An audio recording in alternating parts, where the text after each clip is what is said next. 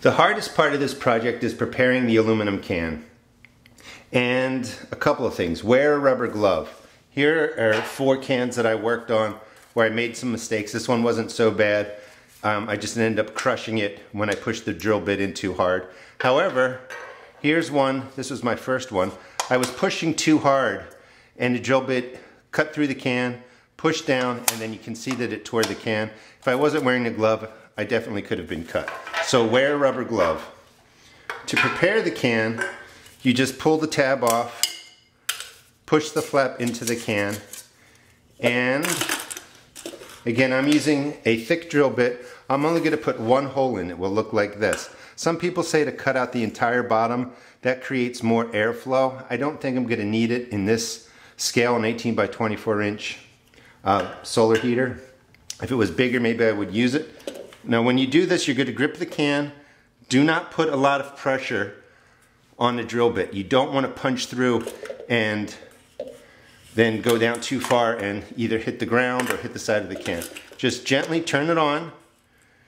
Just press just a little bit until you see the drill going in. And as soon as it punches through, let go of the drill.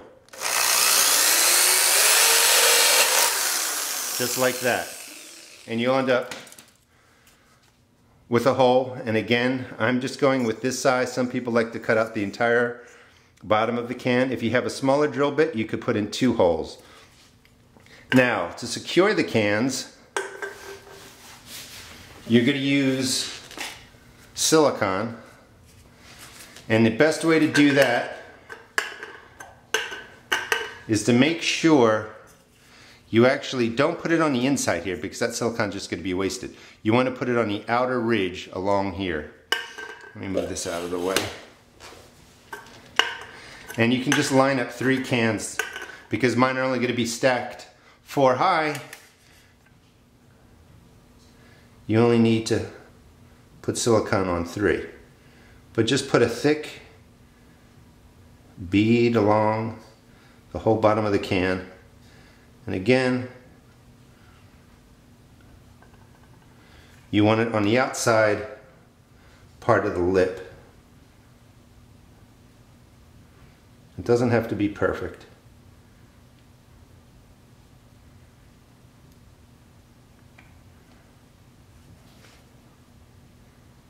And you just want to make sure that it seals tightly so that the air moves up the 4 cans.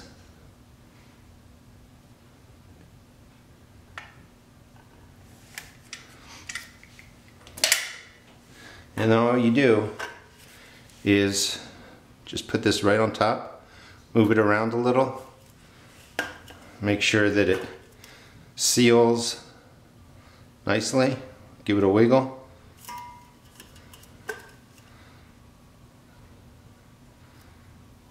And then another wiggle. And when you're done, you can see that the beads are coming around, and that's really all you want to do. Once you have it done, make sure it's mostly straight, just set it aside to dry, and you have your cans.